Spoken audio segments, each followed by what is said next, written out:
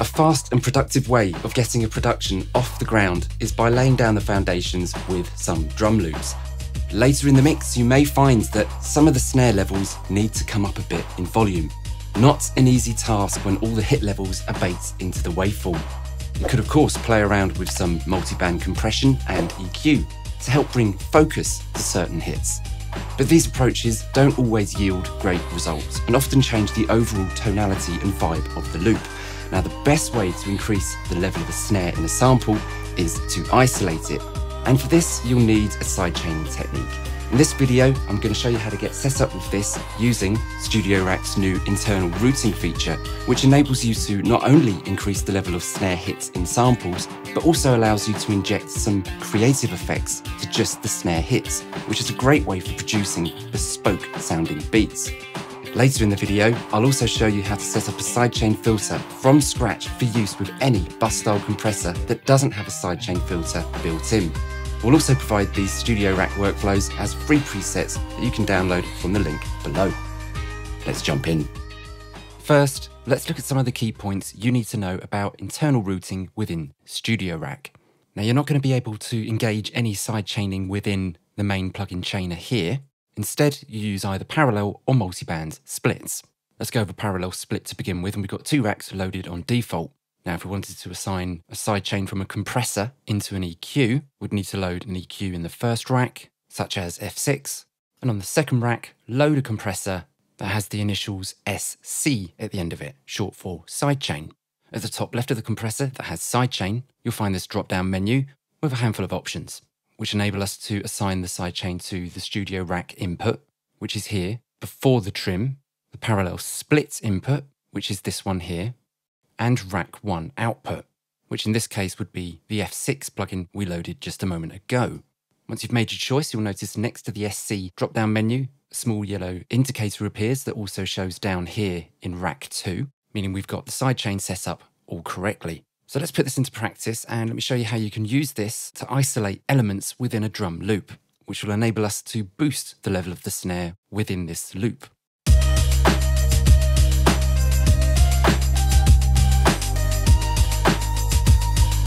Let's increase the level of the snare.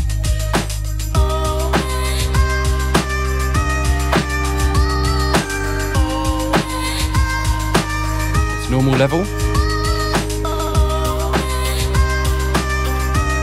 Boost it again.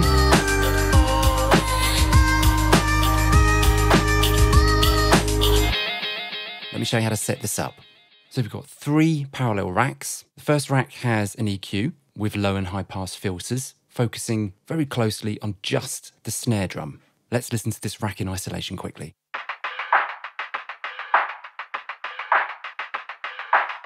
Now the next parallel rack has a C1 gate. We have the sidechain from this assigned to rack 1 output, being that instance of F6. And within this, I've got just the classic gate preset loaded.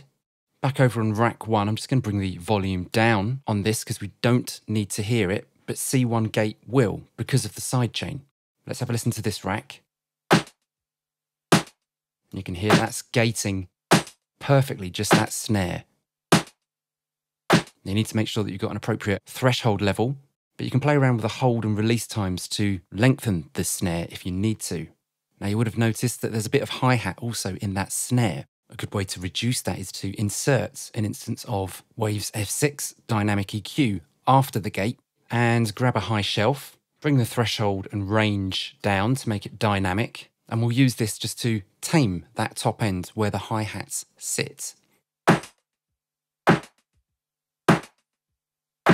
Now, for us to be able to increase the level of this isolated snare, we also need to be able to hear the original loop. And for this, we've got just a naked third parallel rack here that we need to engage. And with these 2 working together in parallel, all we need to do is increase the fader at the bottom of rack 2 to get a snare drum that comes forward in a mix. And this being StudioRack, you can make this a little bit easier on yourself by assigning that to macro 1. You can call this snare level. Let's jump back in the mix and hear how this sounds.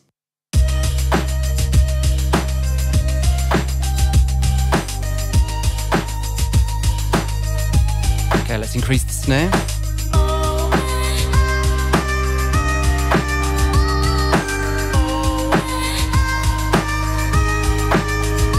it off. Increase it.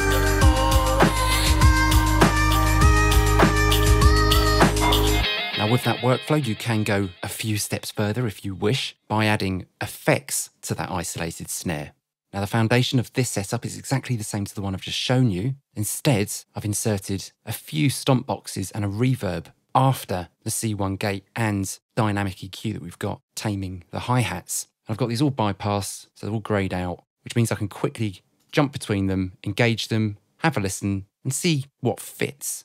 I've got a wah, fuzz pedal, a buzz pedal, the metal stomp, doubler, and the Renaissance reverb plates. Let's play back that track again and have a little listen to each of these effects on that isolated snare. Let's try some wah with some fuzz.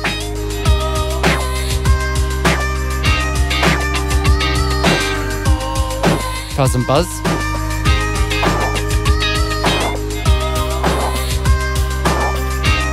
Buzz and the metal stomp.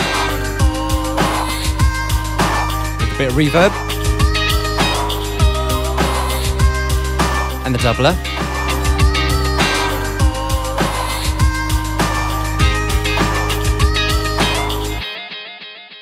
Now let's look at another way that you can use sidechaining within StudioRack, and that's for creating a sidechain filter for compressor plugins that don't have one built in. Now there are loads of compressors out there that have some form of high-pass sidechain filter built in, such as the Abbey Road RS124, and we use these to determine a frequency range for the compressor to respond to. These help us to reduce excessive pumping artifacts that are caused by strong low-end energy, and are typically used in mix bus or mastering applications where transparent glue-like compression is needed.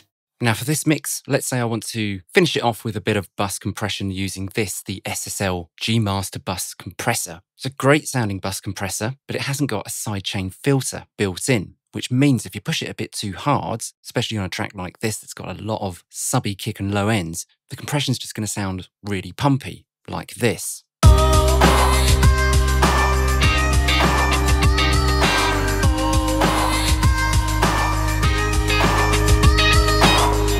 It just sucks the life out of the music.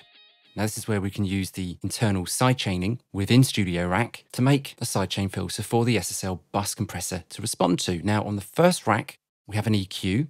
We've got a high pass filter set here.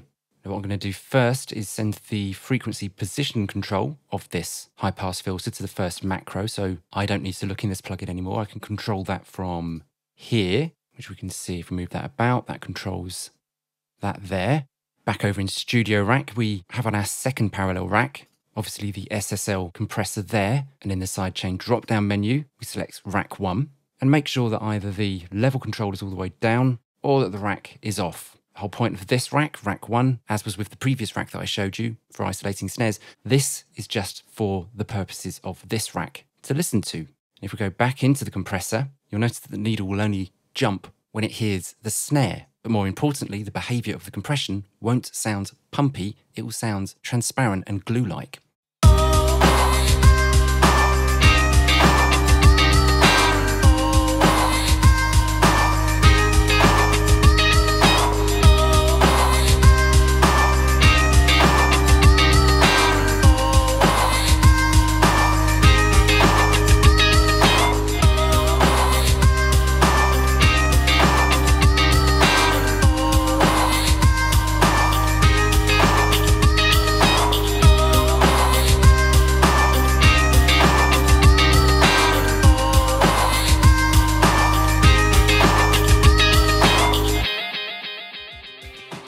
If you want to learn more sidechain workflows, check out our free deep dive tutorial here, in which we show you 5 powerful ways to use sidechain compression in a mix. Most of those techniques easily transfer to StudioRack's new internal routing, which lets you create and share really elaborate plugin chains and sidechain production techniques between different DAWs.